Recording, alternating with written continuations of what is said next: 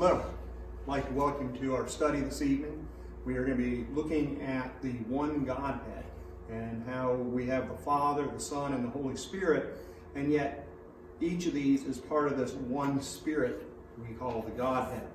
And so that is what we're going to be looking at for this lesson. If you have your Bibles, I encourage you to make sure you have your Bible out to read along with the scriptures, because we want to make sure that we are looking to the Word of God for all of our answers. And so I encourage you to have your Bible handy. Well, the oneness of the Godhead, or the Trinity, sometimes we refer to it, is one that is probably one of the more difficult concepts for us to grasp. And so this is as good a study as any. And as we say, as I said, when we look to any Bible topic, we want to make sure that we are looking to the Bible for our answers, for the Word of God. When we go to the Old Testament, in Deuteronomy chapter 6 and verse 4, we read this passage that the Lord our God, the Lord is one. Now, this primary message of the passage is that God alone is that, God. He alone is the Lord. Only to Him is ascribed the powers and attributes of God. The name God or Jehovah, it does not belong to any other. It only belongs to God, or to Elohim, as is the existence of that name is attributed to. If you look at Deuteronomy chapter 6 and verse 4, the text, it simply says,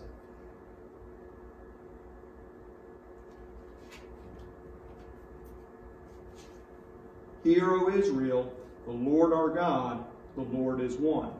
Even when we go back to Genesis chapter 1, if you would look there, we find this word for God, Elohim. In the beginning, God created the heavens and the earth. Genesis chapter 1 and verse 1. Now, Elohim here, according to Strong's Hebrew Dictionary, it defines it as being gods in the ordinary sense, but specifically used in the plural, thus especially with an article, of the supreme God, of the God, great, very great, judges or mighty. And so what we learn from Deuteronomy 6:4 is that there is no other God, Elohim, as there are, as we read in the Bible. There are not gods, or there are no gods other than God. And while people may call something a God, we may refer to things as God, we may attribute something as being God, they simply just are not gods. There is no other that can be compared to the God of the Bible that we read of, as we read of Elohim or Jehovah. We need to understand that there is only one God. When we look to Deuteronomy 6 and verse 4, there is embedded in this passage a beautiful truth that's ignored by some. It's opposed by others. And we see that the idea of monotheism, or that being of one God, is quite obvious in this passage of Deuteronomy 6 and verse 4. The Israelites understood this. And there was, and always will be only one true God. Now, this passage condemns and denies every form of theism and deism and all philosophical deductions regarding God, which tend to reduce Him to, just another God among many. Jehovah, or God, although the absolute one, it's not an abstract notion, but He is absolutely living God, as He made Himself known in the past through His deeds for Israel. The purpose of bringing salvation to the whole world. When we look to the Old Testament, it is case by case by case of study that shows that God alone is God. Look with me to Mark 12 in verse 29. Now, in Mark 12 in verse 29, after Jesus was asked, which of this is the first commandment of all, when we look to Mark 12 and verse 29, He answered, "The first of all the commandments is, Hear, O Israel, the Lord our God, the Lord is one." Jesus himself is quoting from Deuteronomy 6 and verse 4, and of the oneness of God as set forth in the Old Testament. He's a compound unit. He is like the oneness of the people. When we refer to, people of the United States, obviously we're individuals, but we refer to the people. And so there's a oneness. There's a oneness in marriage. We have a husband and wife, but it's one marriage. And there are no arguments here when we look to, the text of our Bible that argue against the concept of the Trinity. Now, Paul, he would also write that there is one body and one spirit. When we look to Ephesians chapter 4, verses 4 through 6, he says there is one body and one spirit, just as you were called in one hope of your calling. One Lord, one faith, one baptism, one God and Father of all, who is above all and through all and in you all. There is one body. It refers to the spiritual body of Christ, the church. One Spirit, referring to the Holy Spirit. It directs the one body through the delivered word. And one Lord, referring to Jesus, who, having been crucified, buried, resurrected, and exalted to the right hand of God, has all authority over heaven and earth. Matthew 28, verses 18. There is no other that is Lord. And understanding that Jesus is also God, come to the earth in the form of man, as we read in John chapter 1, verses 1 through 3, and in verse 14, just actually read John 1, 1 through 14. We only have one faith, believing that Jesus is Lord, who will save us, which leads us to obedience in the faith and of the one baptism. And then Paul says there is one God. The seventh of these ones of unity is God himself. He is the creator, the benefactor, and preserver of all things. And so we need to understand the unity of the Godhead. If there was no other passage that we read in our Bible other than Deuteronomy 6, verse 4 on this subject, this one would be enough to show that tritheism, or the belief that there are three separate gods, is a false idea. There is but one infinite and perfect spirit, and that being deity, God himself. Now, infinity and absolute perfection are possible only to the one being, and that being God. There is not more than one. It's not possible. It is possible only to one for there to be God. The definition of unity is the divine nature is undivided and indivisible. The members of the Godhead are indistinguishable but are not separable. We have used some phrases here. Let us look a little closer at them. The divine nature is undivided. It is just one essence or one spirit being.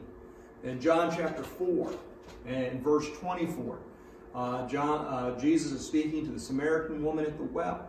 And Jesus says to her, God is spirit. As such, not only is it undivided, it cannot be divided. It's indivisible. The Godhead, the Spirit of God, is one and only one. There is just one God, one Spirit God. Our definition here of unity, I'd also like to give thanks to Brother Chuck Horner for his contribution as some of his material I studied for this, and Brian Kenyon with the Florida School of Preaching. So appreciate some of the contributing works as we go through this lesson. We want to make sure we give credit where credit is due. And so this unity, this God, he's distinguishable, but he's not separable.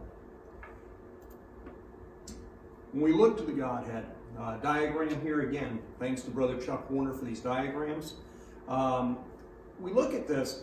This represents what's called tritheism. And that's the belief that there are some who hold that there are three separate gods. That there is the Father that is God, there's the Son that is God, and there's the Holy Spirit that is God. And that they're three separate individuals. Well, this is not exactly correct. This is an incorrect view that they are three separate gods. They are three separate individuals, which we'll look at more in a moment, but they're not three separate gods. There are some that teach that the Father is in heaven, that the Son now is in heaven, having been on earth at one time, but as a separate being, and then that there is a third being, and that being the Holy Spirit, who is on earth today. Now, this false view makes for three separate entities, three separate gods. That is polytheism, the belief in more than one God. And when we look at the Bible never teaches us polytheism. Right back to Deuteronomy 6 and verse 4, "Hear, O Israel, the Lord our God is one." And I want to take a moment for us here when we look to this to consider the idea of Jesus at the right hand of God. Because we do read that. If you look to Matthew 26 and verse 64. Matthew 26 and verse 64. Jesus said to him, "It is as you said. Nevertheless, I say to you, hereafter you will not see the Son of Man," I say to you, hereafter you will see the Son of Man sitting at the right hand of the power and coming on the clouds of heaven. And so this is when Jesus was brought before the high priest and they were questioning him. The question posed to Jesus was whether or not he was the Christ, the Son of God. And Jesus' answer was very clear. He was the divine Messiah. His added reply of sitting at the right hand and coming on the clouds refers to his second coming, when he would appear not as a man as he was now, but with his true dignity and in judgment. Let us also look to Acts chapter 7. In Acts chapter 7, in verse 55 through 56, and here we read, "Look, I see the heavens opened and the Son of Man standing at the right hand of God." Then, let me go back here, starting with verse 55. "But he," and this is Stephen, "being full of the Holy Spirit, gazed into heaven and saw the glory of God and Jesus standing at the right hand of God, and said, 'Look, I see the heavens opened and the Son of Man standing at the right hand of God.'" Well, Stephen here is directed by the Holy Spirit in what to say. And as he looked into the heaven, he saw the glory of God, which was a vision of God and his glory. It was fitting indeed that God should have given to this first Christian martyr, this faithful Christian, such a glorious vision of eternal realities. And sitting at the right hand of God is the usual attitude ascribed to our Lord in token to his victorious rest and waiting for the day of judgment. And one of sovereignty and glory, that right hand. But here he is seen standing, not sitting, as he's rising up to welcome his faithful martyr and to place on his head that crown of life. Stephen describes just what Jesus said in Matthew 26 and verse 64, evidenced by the fact that no other save Jesus himself ever described him as the Son of Man when we read the New Testament. This term is taken from the Old Testament passages. It refers to the Messiah and to his role in redemption. Jesus' humanity mattered. Jesus was conceived by the Spirit and he was full of the Spirit of God, but he was birthed by Mary and he was born as a man.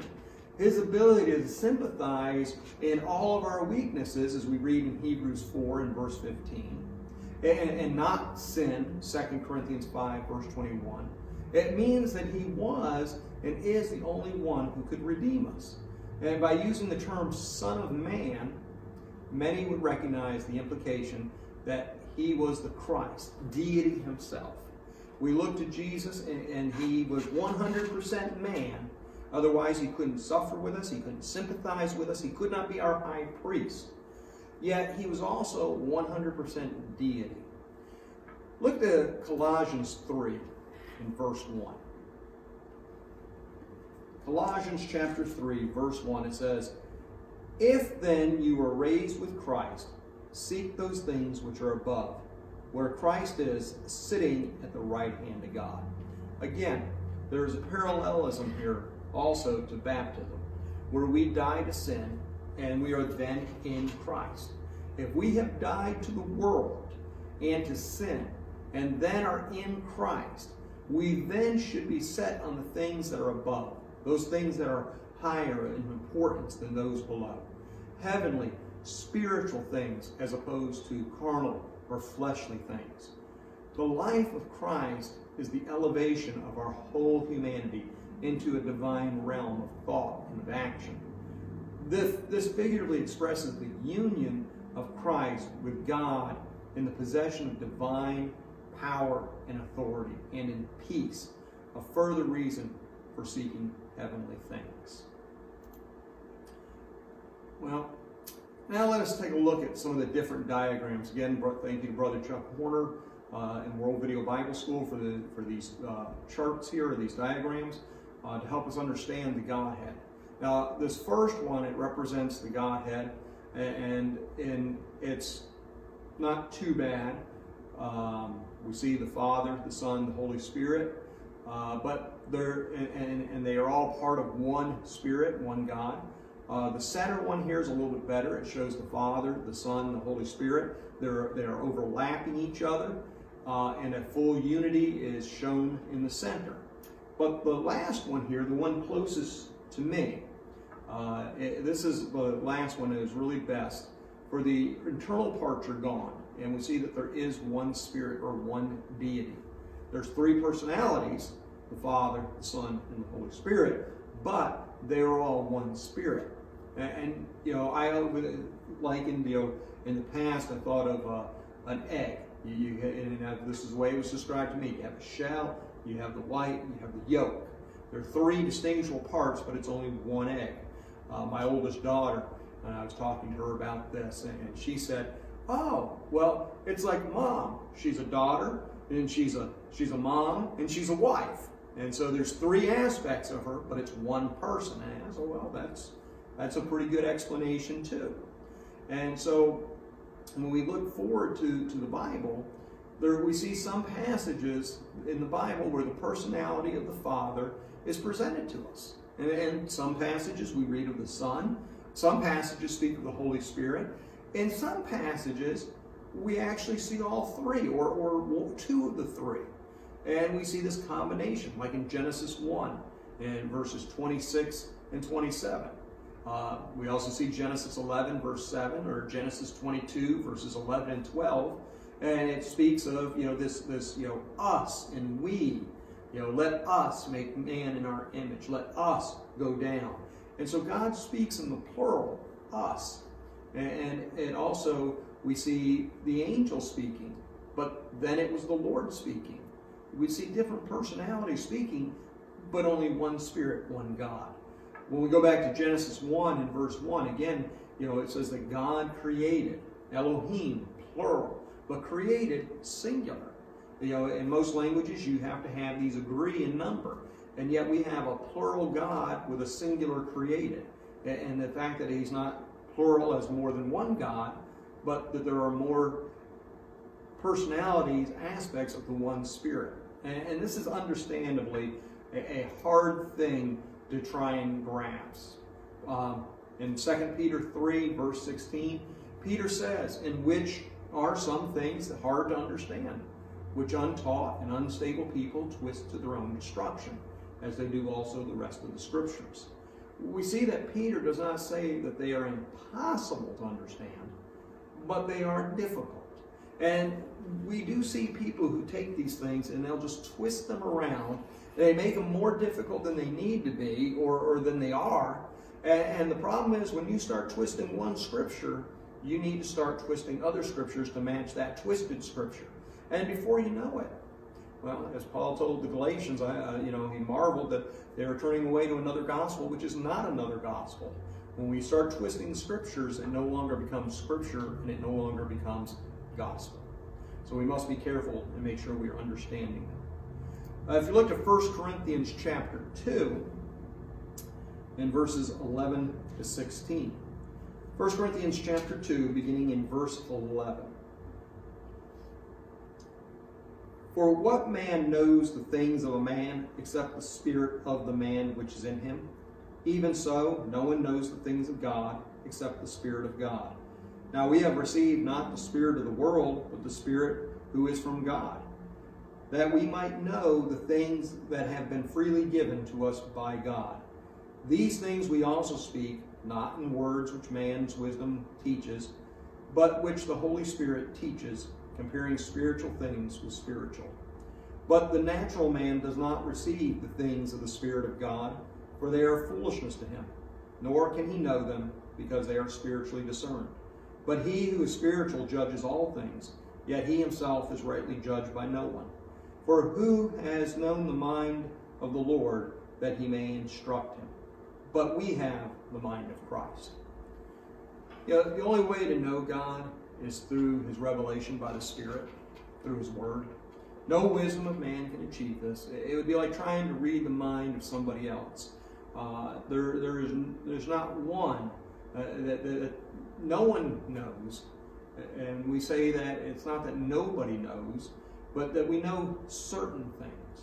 I can tell you things about myself, but you only know what I reveal to you, or maybe things you've witnessed. But there are things that are secret only to me, unless I tell them to you. And we see that the divine Spirit, he knows. He knows because what has been revealed to him, because he is one Spirit with God and the Father, the Son, the Holy Spirit. But we know only what is revealed to us by the Spirit or by the Word. Just as we may know much about another person, but we're not in their mind. We can't know what they think and what they're doing at all times. That's not so with the Godhead.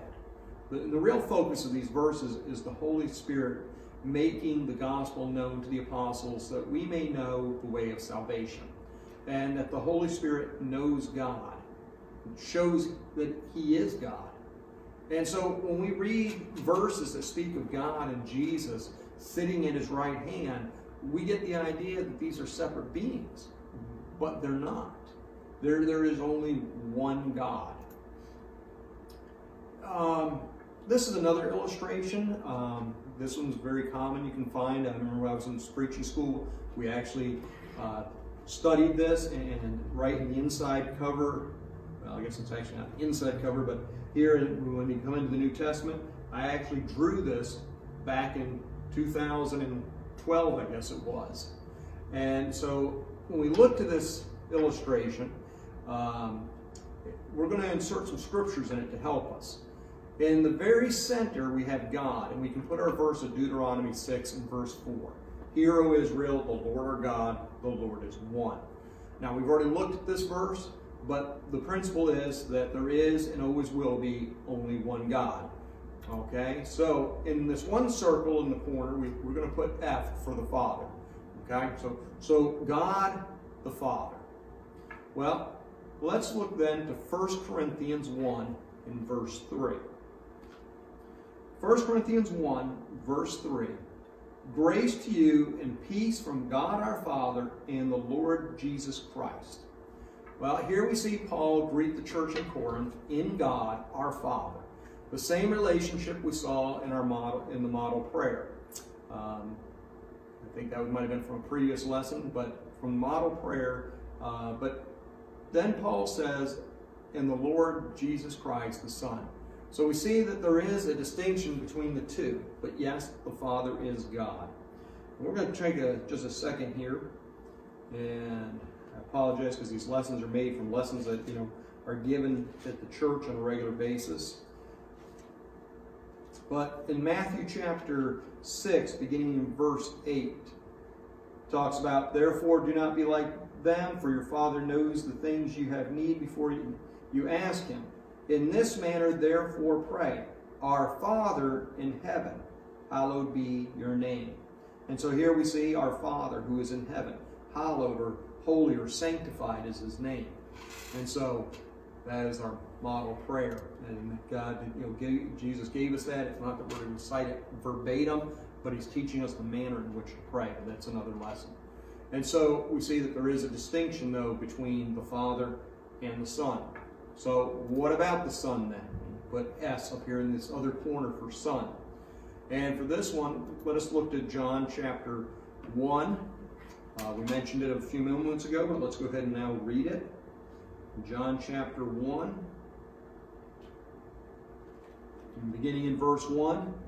And notice what it says.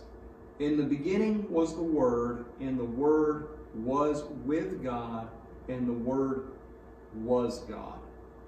He was in the beginning with God. All things were made through him, and without him nothing was made that was made.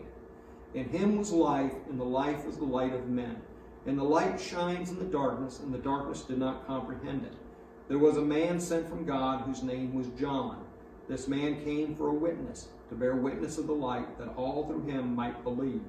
He was not the light, but was sent to bear witness of that light. That was the true light, which gives light to every man coming into the world. He was in the world, and the world was made through him, and the world did not know him. He came to his own, and his own did not receive him. But as many as received him, to them he gave the right to become children of God, to those who believe in his name, who were born not of blood, nor of the will of the flesh, nor the will of man, but of God. And the Word became flesh and dwelt among us, and we beheld his glory, the glory of the only begotten of the Father, full of grace and truth. And so we see that the Son is God, the Word coming in the flesh, that being Jesus the Christ. In Psalm 33, in verse 6, we read, by the word of the Lord the heavens were made, and all the hosts of them by his breath, by the breath of his mouth. Well, 1 John 1:1 also speaks of Jesus as the word of life. Revelation 19, verse 13, speaking of Jesus, and says his name is called the Word of God.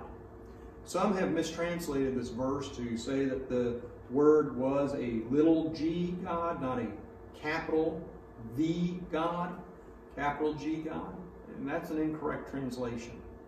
In Galatians chapter 4 and verses 8 and 9, Paul speaks of those who had practiced idolatry, and that these were no gods, little g's at all.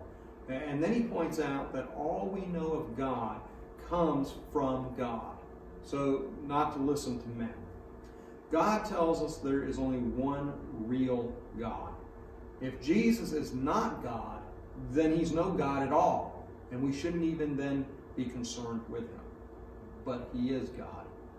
And if Jesus was not God, when Thomas saw him and he touched him after his resurrection, why do not those who translate John 1 verse 1 to say a little g God change the translation of Thomas who says my Lord and my God, capital G, John 20 verse 28.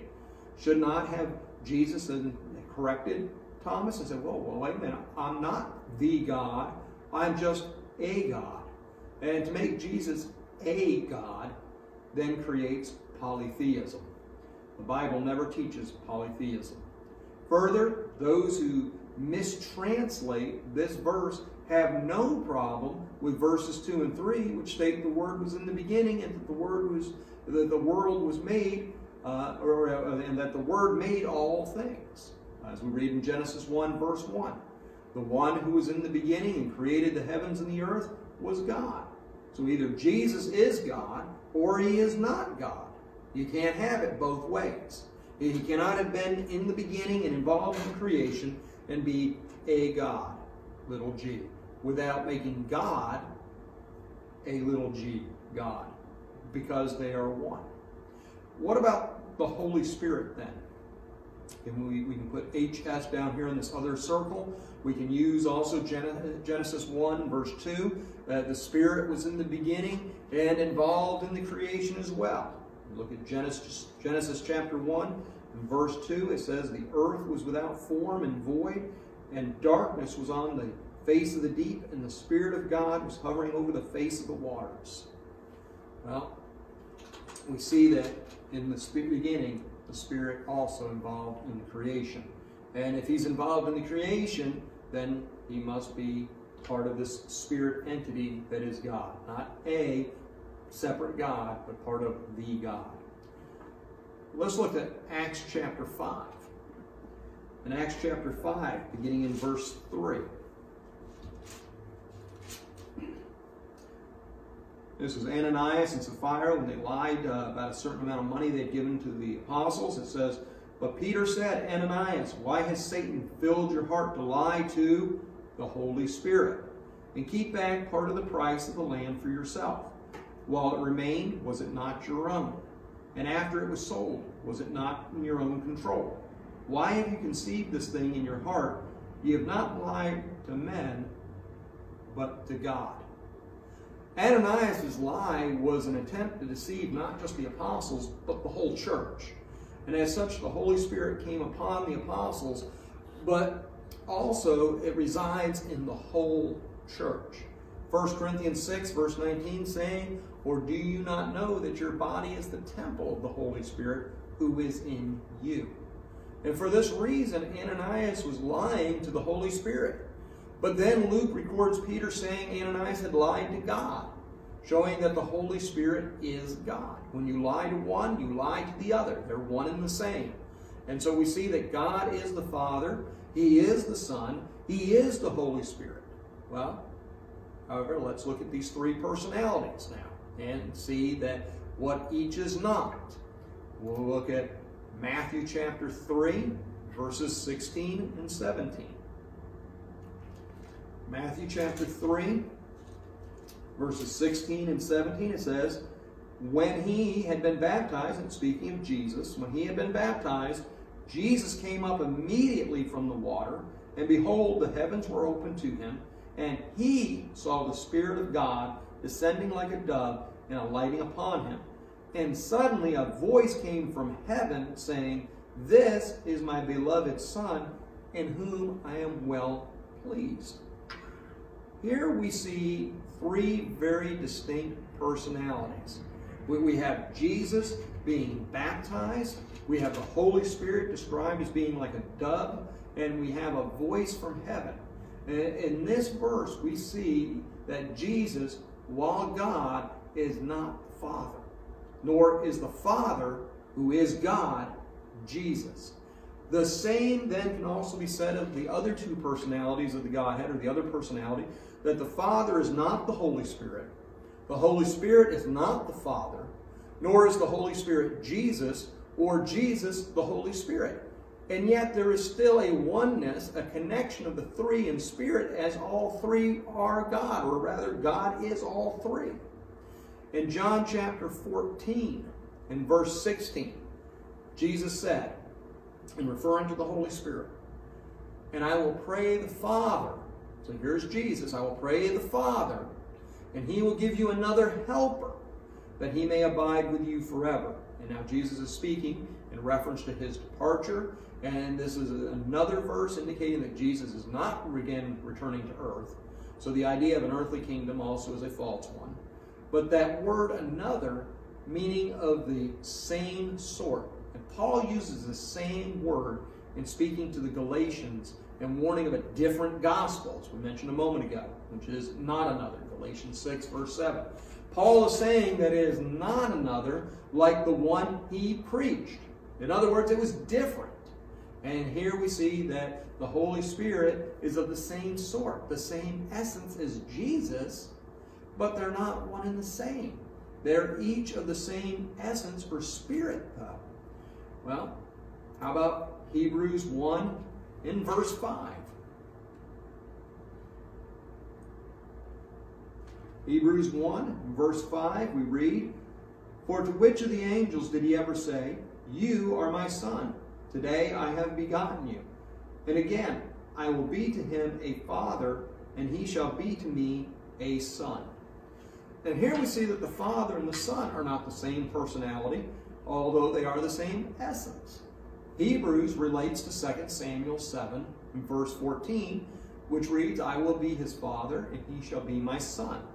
This is one of the verses that we look to that has a dual meaning. There is a direct fulfillment in the Old Testament, but there is a remote fulfillment that is only possible in Jesus, Jesus being a fuller fulfillment of what was said in the past. And so this verse with its dual meaning is partly it speaks of David, but it's looking forward to the Messiah. Further reading says, "But my mercy shall not depart from him, and your house and your kingdom shall be established forever before you. Your throne shall be established forever. Other passages help us to see that this is only Jesus who God speaks of. Acts chapter 2, one of the arguments the disciples made was that David was dead and buried in the tomb. You could go to his tomb, you could see him. He was dead. We see that his kingdom didn't last forever. In fact, after David and after Solomon, then the kingdom was divided. And so this kingdom didn't last forever. Also, John chapter 15 and verse 26, Jesus speaks of the Father sending the Helper, also called the Comforter or the Holy Spirit. Matthew 28 and verse 19, also listing all three who we are to baptize in the name of, the Father, the Son, and the Holy Spirit. All three are equal because they are one. In 2 Corinthians 13, verse 14, Paul offering the grace of all three. And so we see three distinct personalities of the one Godhead. Let's look at Matthew chapter 4.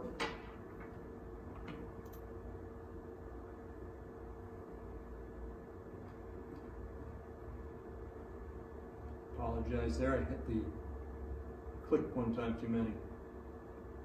Matthew chapter 4, verse 10. Okay, that one was my fault. The mouse slid and did it.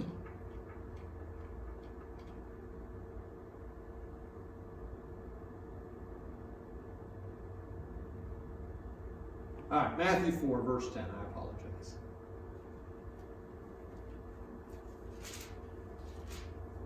Matthew 4, verse 10. Then Jesus said to him, "Away with you, Satan, for it is written, you shall worship the Lord your God, and him only shall you serve." And here Jesus says that only God is to be worshipped and served. Now in Acts 10, verses 25 through 26, we see Cornelius, and he tries to worship at the feet of Peter. And Peter tells him, "Stand up. I myself am also a man." A verse the Catholics ought to read. Also in Acts chapter 14, we read that Barnabas and Paul, they're in Lystra, and after healing a man, the people came out. They tried to worship them, and they did not accept the worship of these people. And they said to the people, "Men, why are you doing these things?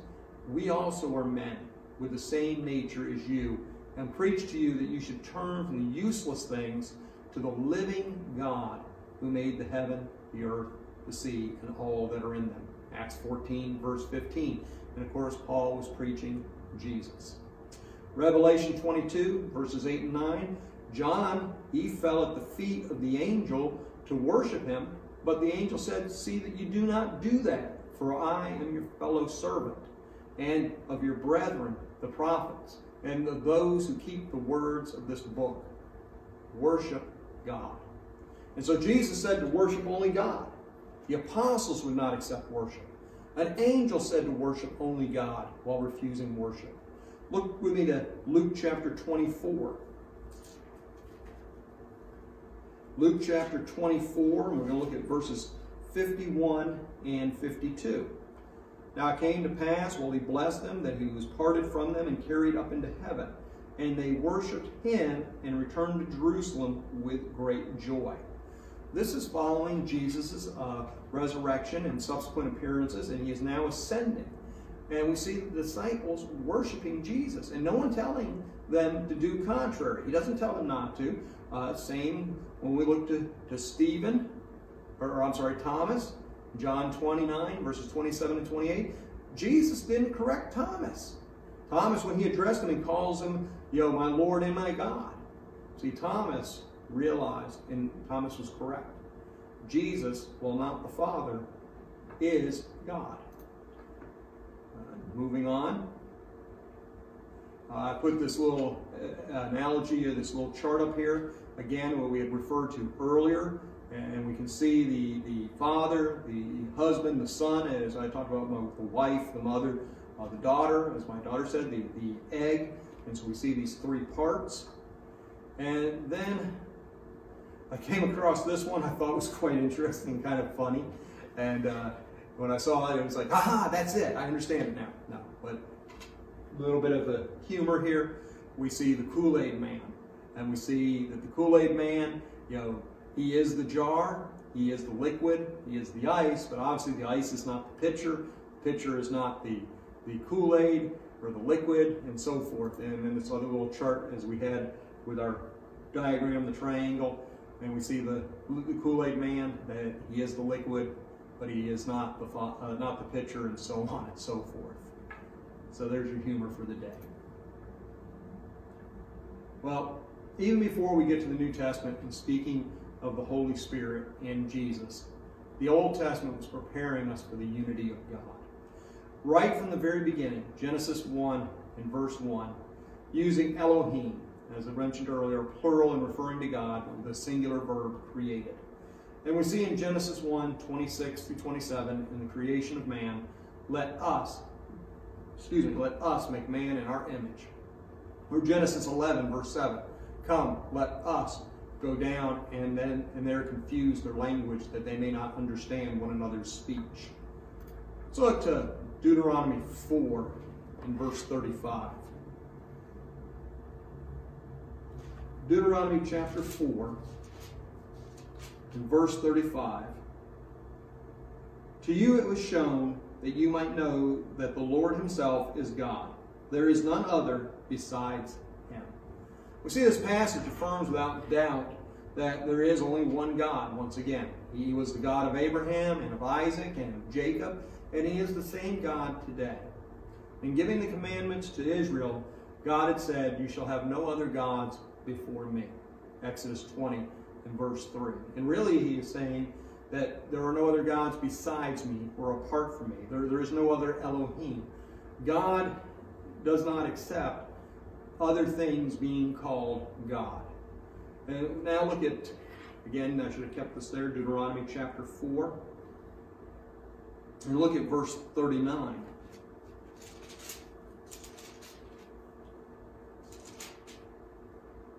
Therefore know this day and consider it in your heart that the Lord himself is God in heaven above and on the earth beneath. There is no other.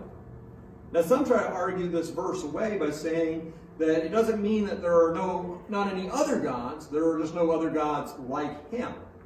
Well, we can go back to Galatians 1 on that. If there's not another gospel like the one Paul preached, it is to say that there is no other gospel that saves. And that being the case, they are not gospels then.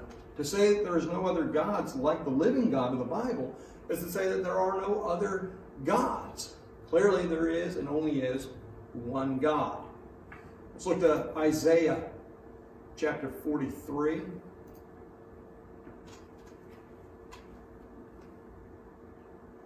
Isaiah chapter 43.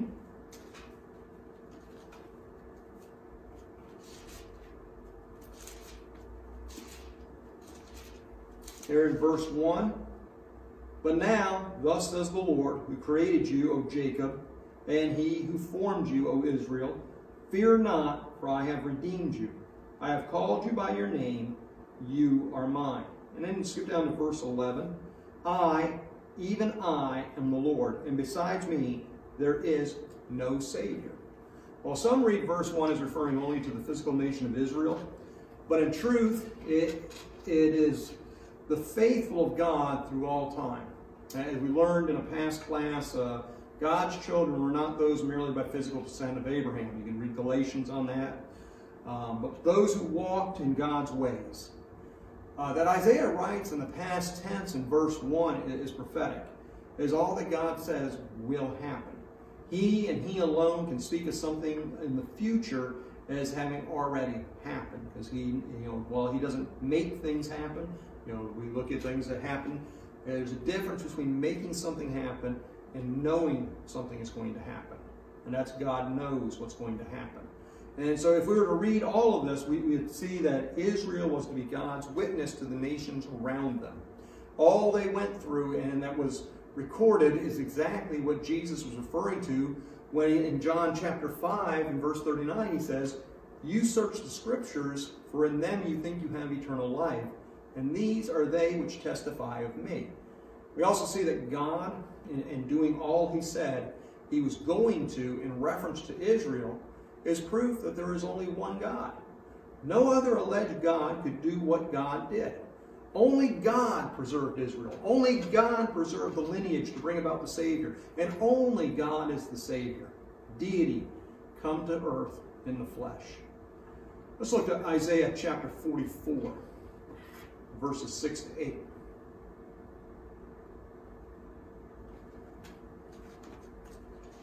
Isaiah 44, 6 through 8.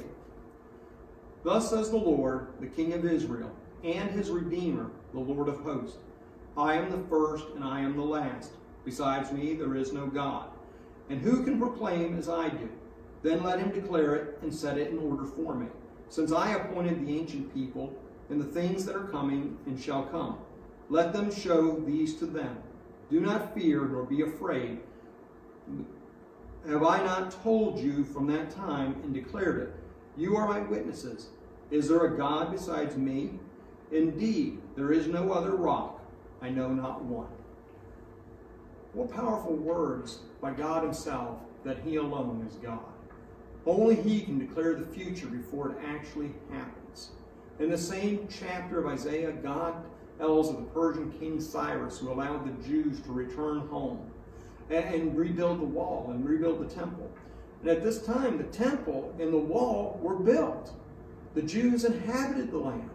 And in the next chapter, in chapter 45, verse 4, God says he is naming Cyrus by name.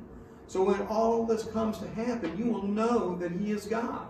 He's telling them of Cyrus, the Persian king, 150 years before Cyrus was even born or Persians were even a power. Babylon is the power.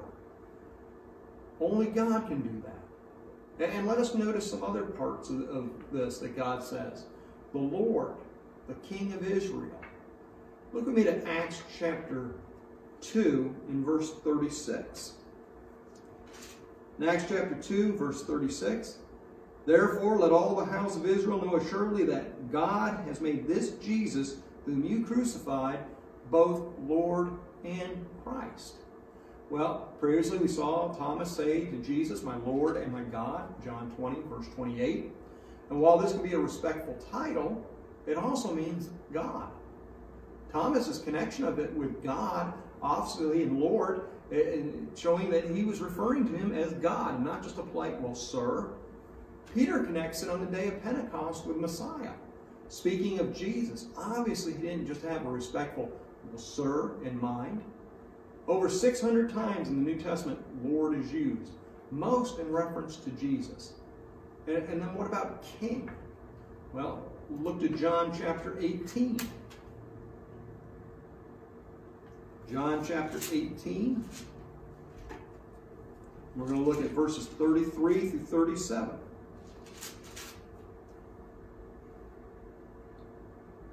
Then Pilate entered the praetorium again and called Jesus and said to him, are you the king of the Jews?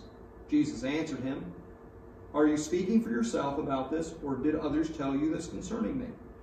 Pilate answered, am I a Jew? Your own nation and the chief priests have delivered you to me. What have you done? Jesus answered, my kingdom is not of this world. If my kingdom were of this world, my servants would fight so that I should not be delivered to the Jews.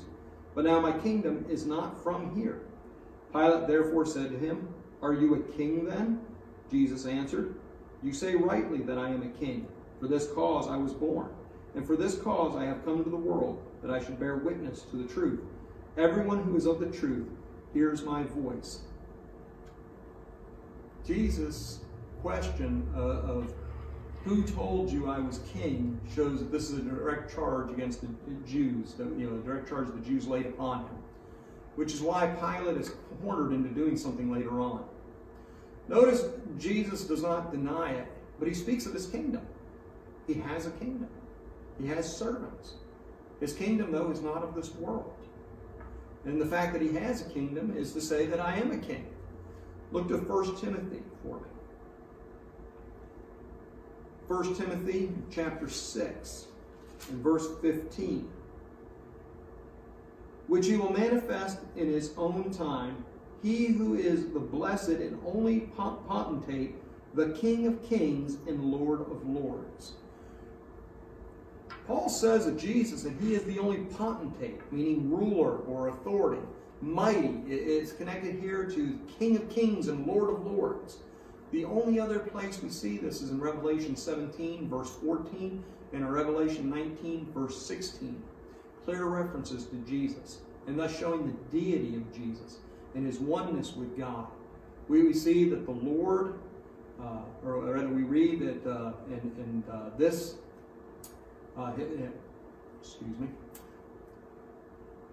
we read in his Redeemer, the Lord of hosts, I am the first and I am the last. Besides me there is no God.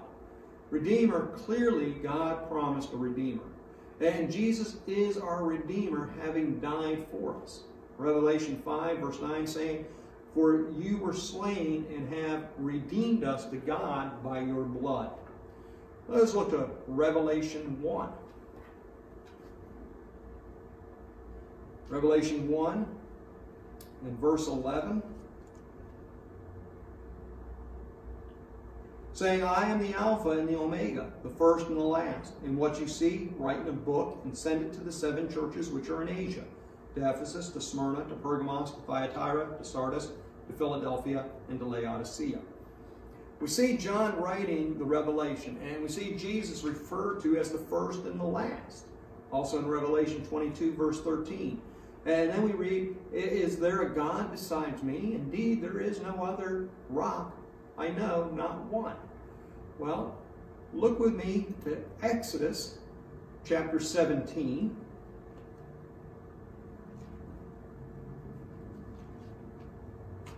Exodus 17.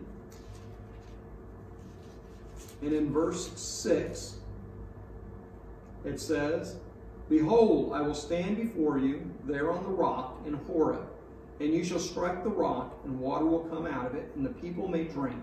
And Moses did so in the sight of the elders. Well, now turn to 1 Corinthians chapter 10. 1 Corinthians chapter 10, we're going to read in verse 4. And all drank the same spiritual drink, for they drank that spiritual rock that followed them, and that rock was Christ. The rock that Moses miraculously brought forth water from in the wilderness was literal water. But more than that, it was evidence. It is a clear statement of the pre-existence of Christ, who gives living water. So we think about John chapter 4, and starting in verse 10, and Jesus with the woman at the Samaritan woman at the well, that he would give living water. And we should not believe that a single rock followed them, but that wherever they went, they were supplied with water, and they all partook of it. And what we see then is that the true giver of water, the true source, is God, who is Christ who is God. And John would apply Isaiah's words to Jesus when he said, these things Isaiah said when he saw his glory and spoke of him, when we read John chapter 12 and verse 41. John and Paul both see Christ as pre-existent and presiding over the Israelites during their journey. So what we have been seeing is that while there are 3 distinct personalities of God, that there is only one God. Now, I want us to look at 2 different words for one. And this is used in the Old Testament, and there's a specific word for one as used in our passage. Hear, O Israel, the Lord our God, the Lord is one. Well, a little review here. The Father is not God exclusive of the Son and the Holy Spirit. The Son is not exclusive of the Father and the Holy Spirit. The Holy Spirit is not God exclusive of the Father and of the Son. And while God is each is also distinct from one another. We've already seen the teaching of the unity of God in the Old Testament, and in the 14th century on, the Jews, with some exceptions, have believed in the absolute one regarding God, or Jehovah. Now, there is a word here, Yaqid. It was introduced in the 12th century by a gentleman by the name of Moses Maimonides, not Moses of the Exodus, mind you, but another gentleman who will be introduced. Moses we read on as we go later into the Bible, but this Moses, what he did is he changed the Masoretic text. And that's the 24 old manuscripts of the Hebrew and Aramaic texts that make up the Tanakh, the Jewish Bible. And he said he changed this word one. just a little extra info here for you.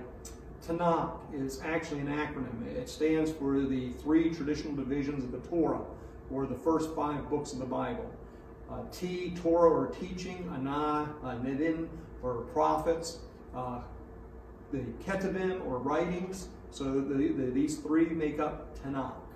And so this Moses Maimonides, though, he changed Akid or Echad, meaning united one, to Yakid, meaning absolute one. And he actually went in and he changed the text. He was found out, though, that he was dishonored for changing God's word, even though there were some who accepted it. That it was realized that this was wrong. We cannot change God's word. We cannot add to it or take away from it. But let us see what we're talking about here to understand a little better. We're not going to read all these verses, but they're there if you want to try and copy them down. And Akid is a numeral word. It means properly united, one, or first, like alone, together, only together.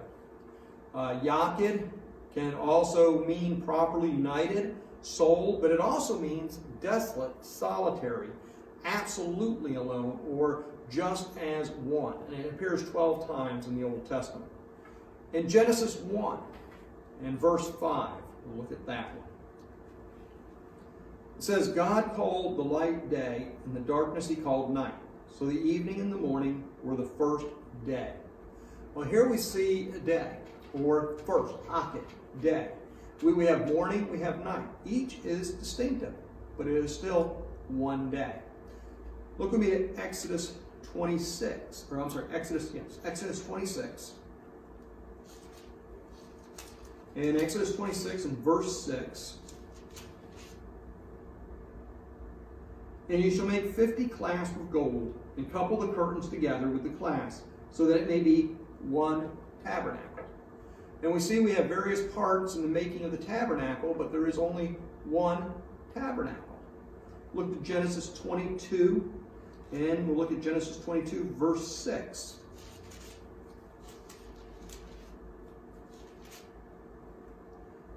Here we read, so Abraham took the wood of the burnt offering and laid it on Isaac his son, and he took the fire in his hand and a knife, and the 2 of them went together. Here is Yakid, where we read they went together, or Yakid. Obviously, Abraham and Isaac are not one and the same. In fact, Genesis 22, verse 2, we see Yakid when Abraham is told to take his only son. His son being obviously not himself, but a separate individual. And this is the word improperly used in Deuteronomy 6 and verse 4. Deuteronomy 6 verse 4, speaking of God, that was changed. There are 3 distinct personalities of God, but it is still one God. And while the tabernacle could be taken apart, or Abraham and Isaac could go separate ways, the Spirit of God cannot be separated. And so look with me to Proverbs 4 and verse 3. It says, when I was my father's son, tender and the only one in the sight of my mother. Here we're speaking about one individual, and there is only one. And we could go through all these verses, but I think those are enough that we see a difference between Yakid and Akid. And so what we do learn of all this, that there is not 3 gods. There is one infinite spirit being. Within that one spirit, there being 3 distinct personalities. 3 personalities, but each of these distinct personalities being God. And they may be addressed as and called God. Each is actually called Jehovah or God in the Old Testament. Each is capable of loving and being loved by others. Each has a distinct but a separate role to play in the creation of the universe, the creation of man, and the salvation of man. We saw in the creation that God the Father, he is the ultimate authority. We then see God the Son, who is the active agent, who actually did the creating.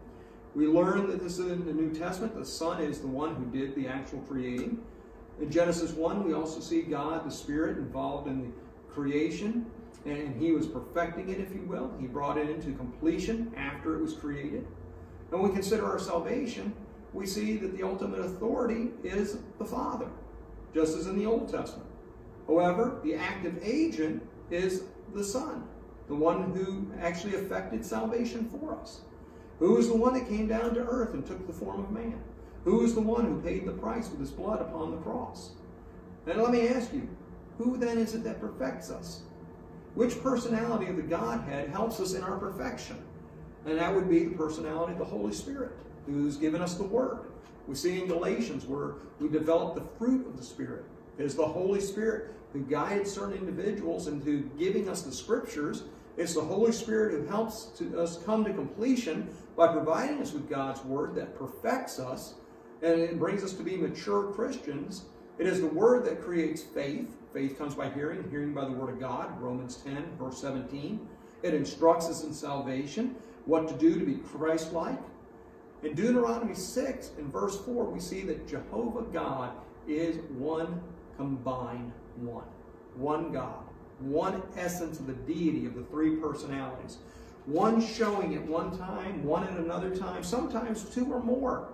But it is only one united God. And we see that in the Old Testament, the idea of the one united God was clear. The Israelites understood that. For us today, with the additional teachings we have of the New Testament, we can even see it clearer than they did back then. And it's important that we understand this and we don't make God into three separate gods, that the Father, the Son, and the Holy Spirit are separated, that they're three different gods. That's polytheism, and it's wrong. Deuteronomy 6:4 makes clear there is only one God. And there are those in the religious world today that are teaching that God is a separate being in heaven, and that the Son is another God, and the earth, or who has gone up to heaven, the Holy Spirit is yet a third God. It's wrong. Consider when God is omnipresent, meaning He's everywhere at once. The idea of a united one means that God is everywhere. And all of Him is there. The Father, the Son, the Holy Spirit, they are not separable. Omniscience requires this, being all-knowing. If they were not so, then the idea of having three gods with them in separate places would say that none of them is omnipresent. And this idea of three gods makes them different and in different places. And if God is not omnipresent, then He's not God. If He's not omnipresent, then He's not omniscient. He is not all-knowing. And because there's a God somewhere doing something separate from Him that He doesn't know about. And therefore He's not God. He can't be all-knowing if He's not all places. Read with me Psalm 139. And we'll be wrapping this up. Psalm 139.